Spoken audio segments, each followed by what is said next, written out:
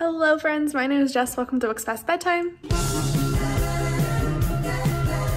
So this is going to be my week 1 Disney Channel Games reading vlog. Today is actually Tuesday because I'm a mess. So Tuesday is the final day of the first challenge, which is Alphabet Goop. And Alphabet Goop is based on the Disney Channel Games event where contestants literally had a vat of goop and they had to dig through it for letters to spell a word or something like that. But the challenge for our readathon is to spin a random letter generator. Whatever letter you get, you read a book that starts with that letter. So when I spun my little letter generator the other day, I did get an E, so I chose to read 𝗪𝗓𝗄𝗧 by Darcie Little Badger. 𝗪𝗓𝗄𝗧 by Darcie Little Badger follows this girl named 𝗪𝗓𝗄𝗧 who has the ability to summon ghosts, but the thing is, in this world, only animal ghosts can be summoned. Human ghosts usually bring a lot of negative energy and are usually very angry, so you don't really summon human ghosts. But then also her uncle dies mysteriously. He comes to 𝗪𝗓𝗄𝗧 in a dream and is like, tells her that he was murdered, so she vows to find out who murdered him and why and to get vengeance for him. This is definitely a middle grade story. It's written honestly pretty young. I am not liking it as much as I wanted to. I just really expected it to be a little bit different. I kind of expected it to be more like magical realism or like whimsical kind of writing, but instead it's like everybody in this world knows magic exists and there's like vampires and stuff walking around, which is actually like something that I don't like in a fantasy. Like I would much prefer magic to either be secret or for the fantasy to be set in a different world altogether. I don't like when they're living in America and vampires are walking around and everybody knows vampires are walking around. I don't know, it's just like a weird niche thing that I'm not a fan of. So I haven't liked that much, and 𝗪𝗓𝗄𝗧's voice is just really young. Like in the story she's 16, but she reads more like she's like 10 to 12 in my opinion, so I think that's a little weird and a little dissonant. But I am enjoying it. Right now it's kind of like a 3-star read. Like there's nothing inherently bad about it aside from those 2 little complaints. I am enjoying it. I didn't realize it was like a murder mystery kind of story, so I am liking that aspect. So I'm excited to see where it goes. I'm like 66% of the way through, been listening to the audiobook. So yeah, today it's like midday right now. I had an interview this morning and a doctor's appointment, so I've been doing that kind of stuff, but I will go ahead and roll some b-roll and let you know what I've been up to the past couple days. I've been working, so I don't have a ton of b-roll, but I will just roll that now.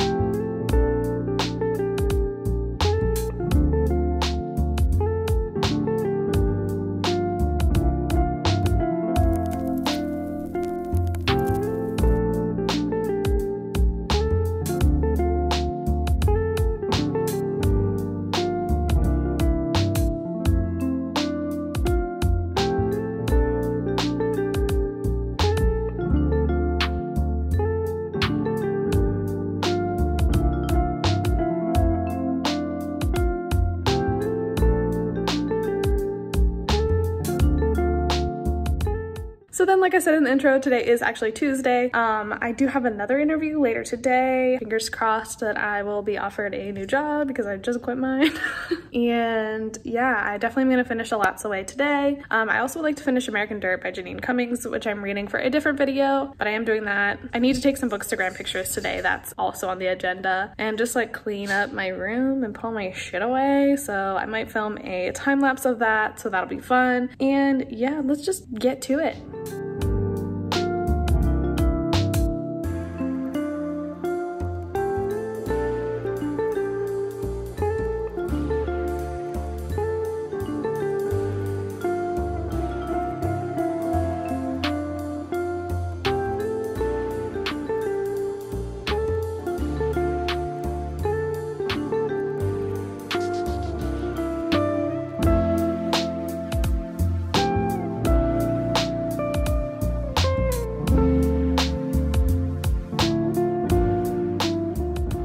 Hello, so today is Wednesday. Yes, I'm very bad at vlogging.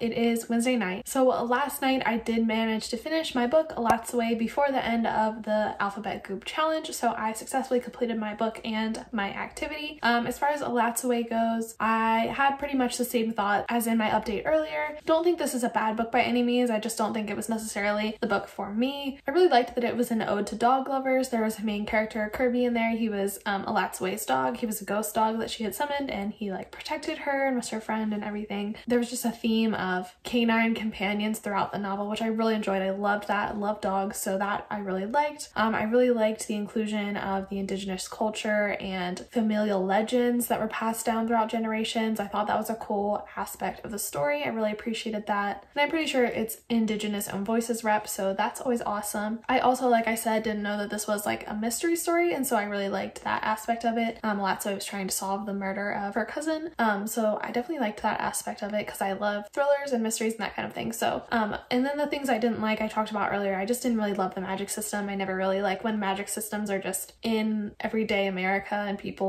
know about it and are cool with it. I just, for some reason, I don't vibe with that kind of trope and that kind of setting, so I didn't like that. And then another thing that I wasn't a huge fan of is I just thought it was written pretty young. I knew this was a middle grade going in, but our main character 𝗪𝗛𝗻 is actually 16, but her voice was more like she was 11 to 13, and so I didn't really like that dissonance and was a little bit confused by that. So overall, this book just had a couple things that I didn't personally vibe with. I don't think it's bad by any means, but I am gonna rate it a 2.5 for my own personal enjoyment because that's rating scale that I use. So that's what that book got. I really wanted to like this one a lot. It just wasn't quite there for me. And then for my activity, I did end up creating a playlist just because I've been really into my like Spotify Wrapped and listening to music recently, so I decided to go for that version of the Alphabet Goop challenge, and so I spelled out Blue Team Supremacy with my playlist. A lot of good songs on there. Go check it out. I tried to include like one from all of my favorite artists, so that was really fun too. Kind of made it a little bit more challenging because I wanted it to be all songs that I like actually listen to and love. So that's that. I'll link it down below if you want to listen to it for some reason. But yeah, so today is Wednesday, which means it is the which means it is the first day of the second challenge, and the second challenge is Simon Says. And so we interpreted that as a reading challenge to read a book that's been recommended to you or that was recommended by one of the hosts, and I did both of those things in one book. So my friends Kirsten and Haley, who are both hosts of the readathon, both love and recommend One by One, and they have both loved and recommended One by One directly to me. So this I felt like was the perfect book to read for this, and I've already started it. I am currently on page 78. My goal is to get to at least 124 by the end of tonight. It's only 7:30, so I have the whole evening left because 124 is like a third of the way through. Hopefully I'll get more, but we will see. I think I'm gonna spend the rest of my evening reading this, and need to clear out my watch later. I have like 25 videos to watch that have all been posted in like the last 2 days, so I really just want to keep ahead of that before it gets way too out of control. And all my Blue Team gals are pumping out the reading vlogs for the Disney Channel games. I'm so proud of them, so happy. So definitely want to make sure I watch all of those. But anyway, One by One is a like mystery thriller. It's following this tech startup company who all go on this retreat to this chalet in the Swiss Alps to go skiing and all that stuff. And then there's like a lot of tension in the group. There's like some members want to sell the company and strike a buyout deal, and others want to keep the company. So there's this like weird tension between a lot of the members. And then I think they're going to get trapped in the chalet by an avalanche, and I think the tensions are just gonna ratchet up even higher. And I think people end up dying. So this book has mixed reviews, but Haley and Kirsten both were obsessed with it and gave it 5 stars, so I have high hopes, although Caroline didn't like it. So that's where we're at with that one. My goal is honestly to get halfway through this if I can, but I also might start the Battle of the Labyrinth because our live show for the Percy Jackson read-along is on Sunday, so I need to get this read as well, and it's not on my official TBR, but this is a reading vlog, so I'm just letting you know what I'm doing. And yeah, that is my plan, so let's get to it.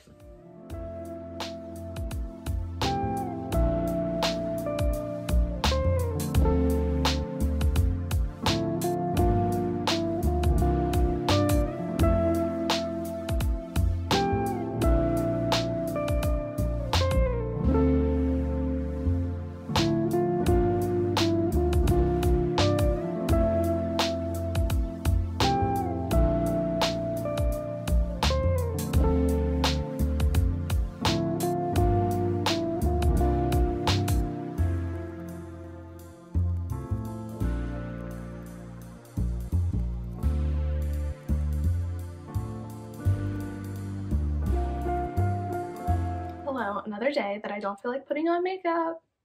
Okay, anyway, today is Thursday. Is today Thursday? I think it's Thursday, which means it is the second day of the Simon Says challenge. It is like midday. I have already read my pages of 1 by 1 by Ruth Ware for today, so hopefully I'm going to get even more of this done today. It might be, maybe even finish it tonight. That would be awesome. I am doing reading sprints with some of my friends over on my dear friend Haley's channel, so maybe I'll even finish it tonight. That's kind of the goal in the back of my head, but if not, I am over 66% of the way through, so I am on track to finish this in time for the Simon Says challenge. I really am liking this so far. This definitely has gotten mixed reviews, but I'm really enjoying it. I don't really have any guesses for who the killer is. I think maybe some people might be in cahoots. I really don't know, honestly. So that's really all I ask for in a thriller, is to be confused. They definitely are kind of making you think that it's one person, but honestly there's like 5 different people that have motives. So really enjoying this one so far. Having a great time. As far as my challenge for Simon Says goes, I was really like not having any inspiration. The challenge is to recreate something bookish, like to recreate a Bookstagram post, a book cover, do like a book look, a book makeup look, something like that. And I just was not finding anything that I wanted to do. But then Miss Taylor Swift, Queen Taylor Swift, has announced that her 9th studio album is coming out tonight, and I'm like, what? Oh my god, freaking out. I was having heart palpitations this morning when I saw it, and I really want nothing more in life than to recreate her new album cover. And I know that's not like technically something bookish, but it is recreating something. And also I was thinking about it, Miss Taylor Swift is the best storyteller of our generation, so I think in a roundabout way it counts. Plus I'm a host, I make the rules, so I say it counts because that's all I want to do in life right now. So that is the plan. I think I'm going to do it probably tomorrow, but I will try and remember to film that because I'm so bad at filming things. Yeah, so that's the plan. I think next I'm going to wrap some Christmas presents, and I'm probably going to listen to the audiobook of The Devil and the Dark Water by Stuart Turton. This is for a different video, but just it's reading, so I'm letting you know what I'm doing. But I will do that, play some fun Christmas music. I also noticed that there's a lot of geese in the yard outside, and my dog Elvis really likes to chase the geese, so I might go and let him out and you can see him do that. He did it this morning and I was so bummed because I didn't film it. I was like, that would be such great vlog footage, like so stupid, but so let's go do that, honestly. Elvis, do you want to go get the geese? They're in the yard again. Come on, let's go. They're out there. Let's go get them. Come on. They're out there. Are you gonna get them? Are you gonna get them?